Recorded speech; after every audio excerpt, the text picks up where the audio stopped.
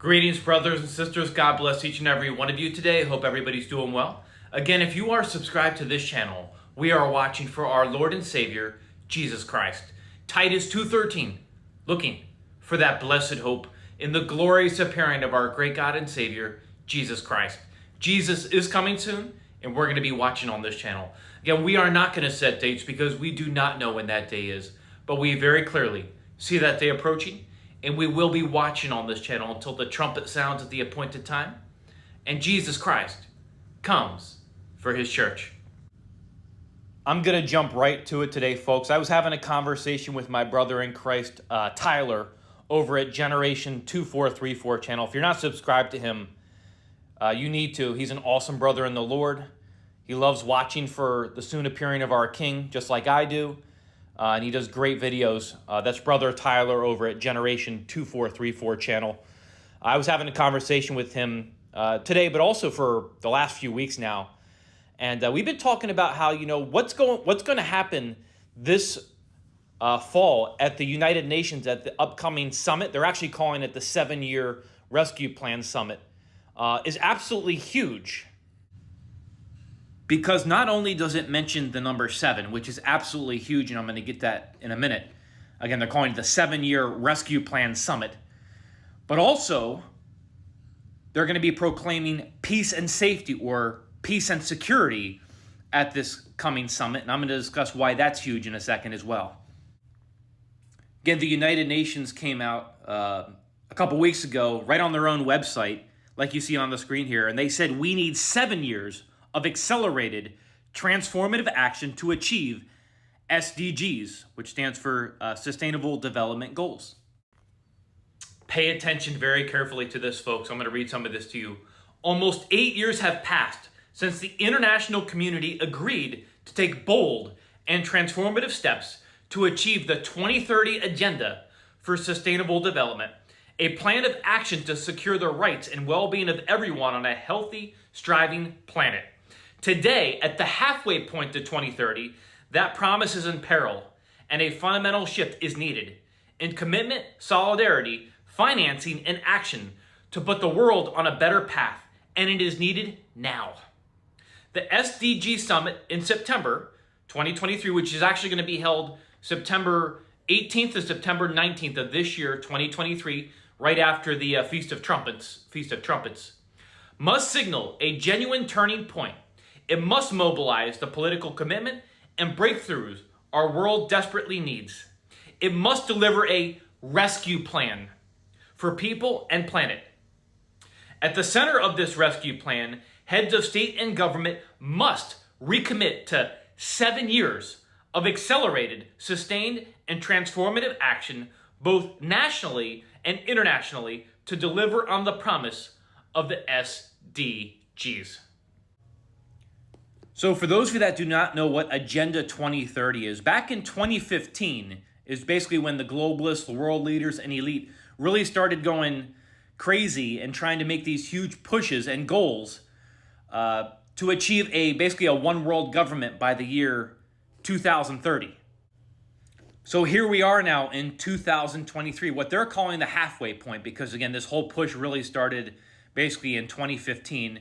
And here we are in 2023, the halfway point. We have 7 years to go to the year 2030. And here they are very clearly coming out and saying that at this year's summit in September 2023, right after the Feast of Trumpets, it must deliver a rescue plan. They're calling it a rescue plan for people and the planet, because they're saying, our world's in peril. We need drastic action right now. And they're saying that we must recommit 7 years of accelerated, sustained, and transformative action. So why should we be paying attention to this? And what is so significant about the number 7, especially 7 years? Well, I'll tell you why. When you go to the book of Daniel, chapter 9, verse 27, turn there, and let's read this together. And this is referring to the future Antichrist, who has not been revealed yet. He will not be revealed until after the rapture of the church of Jesus Christ. And he, the future Antichrist, shall confirm. The original translation of that word confirm, simply put, is to strengthen or to make greater. And he, the future Antichrist, shall confirm, strengthen, make great or greater the covenant with many for 1 week. This week here is referring to a week of years. Now, when we talk about a week, we talk about, Monday through Sunday being 7 days. But this is referring to a week of years, specifically a 7-year time frame. So let's put it all together. And he, the future Antichrist, shall confirm, strengthen, or make great or greater the covenant with many for 7 years. And in the midst of the week, the 3.5-year mark, he, the Antichrist, shall cause the sacrifice and oblation to cease, and for the overspreading of abominations he shall make it desolate, even until the consummation, and that determined shall be poured upon the desolate. So this week here, mentioned in Daniel chapter 9, verse 27, it's a 7-year time frame. So when the future Antichrist comes onto the world scene after the rapture of the church, he's going to confirm something, make something that's brought out. He's going to strengthen it, make it stronger, make it greater, and it's going to involve many. And when he does that, when he confirms this covenant with many for a 7-year time frame, specifically 7 years, a week of years, that will start Daniel's 70th week, the 7-year tribulation period, the time of Jacob's trouble. And in the middle of this week, the 3.5-year mark, that is when the Antichrist will walk into the newly rebuilt temple and declare himself as God in what is known as the abomination of desolation. Also, when you go to the book of Isaiah, chapter 28, verse 15, we read, "Because ye have said, we have made a covenant with death, and with hell are we at agreement. When the overflowing scourge shall pass through, it shall not come unto us, for we have made lies our refuge, and under falsehood have we hid ourselves." So I just shared with you the first thing we should be paying attention to is what's going to happen this fall, this September, at the United Nations. They're calling for a 7-year, I talked about why that's significant, 7-year rescue plan summit. Well, some people say, well, Chad, Israel's not even involved in this. Well, how can you say Israel is not involved with them when Israel is part of the United Nations? But here's the next thing I want to talk about. Not only are they calling for a 7-year rescue plan summit at this United Nations summit in September, but also they're going to be calling for peace and safety, or peace and security. Folks, when you go right to the UN's website, especially they're talking about the upcoming 7-year rescue plan summit that's going to be held right after the Feast of Trumpets this year at the United Nations. You scroll down to the part that says global issues, circled right on the screen here. Peace and security, it says right there. We're going to talk about why that's huge in a second. And then the next part, to save succeeding generations from the scourge of war. We're going to talk about that word scourge and why that's huge as well. Are among the first very words of the UN Charter, and those words were the main motivation for creating the United Nations, whose founders had lived through the devastation of 2 world wars by 1945. So why are the words peace and security or peace and safety absolutely huge? Well, when you go to the book of 1 Thessalonians chapter 5, verse 3-4, the Apostle Paul records the following. For when they shall say peace and safety, or another translation renders it peace and security, then sudden destruction cometh upon them as travail upon a woman with child, and they shall not escape. But ye, brethren, are not in darkness, that day should overtake you as a thief. So we are told very clearly that when they will be saying peace and safety or peace and security, then sudden destruction is going to come upon them as travail upon a woman with child, and they shall not escape. But guess who will be escaping? Those that are born again believers in Jesus Christ. They're going to be raptured. The believing will be leaving, but the rest shall not escape. Going back to the UN's website, on the part we talked about peace and security, or peace and safety, why that's huge. And every year, in the fall, usually right around the Feast of Trumpets, is when the United Nations is declaring peace and safety or peace and security. But again, from their own website, to save succeeding generations from the scourge of war.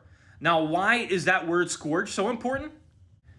Because going back to Isaiah chapter 28, verse 15, because ye have said, we have made a covenant with death, and with hell are we at agreement, that when the overflowing scourge, there's that word, shall pass through, it shall not come unto us. But it doesn't end there. When you go to Isaiah 28:18, just 3 verses later, we read, then your covenant with death will be annulled, and your agreement with Sheol will not stand. When the overwhelming scourge passes through, you will be beaten down by it. Folks, I don't know why more people are not paying attention to this.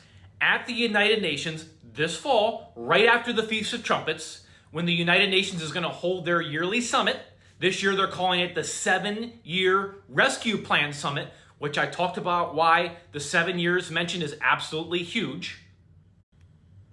They will also be proclaiming peace and safety, or peace and security.